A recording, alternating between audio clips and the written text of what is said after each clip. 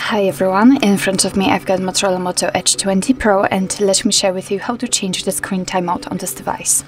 So first of all, we have to enter the settings, and now let's tap on the display. Here we have to tap on advanced, and right under it we should see the screen timeout option, so simply enter. And as you can see here, we've got some options from which we can choose, so we can set either 15 or 30 seconds, or 1, 2, 5, 10 or 30 minutes. Right now we've got 1 minute applied, but in order to change it, all you have to do is to simply tap on the option you'd like to use. So I'll pick, for example, 10 minutes, and as you can see, we do not have to enter the screen timeout again to check, because here we've got the notification that after 10 minutes of inactivity, this device will black out. So actually this is it. This is how to change the screen timeout in your Motorola Moto Edge 20 Pro. Thank you so much for watching. I hope that this video was helpful, and if it was, please hit the subscribe button and leave the thumbs up.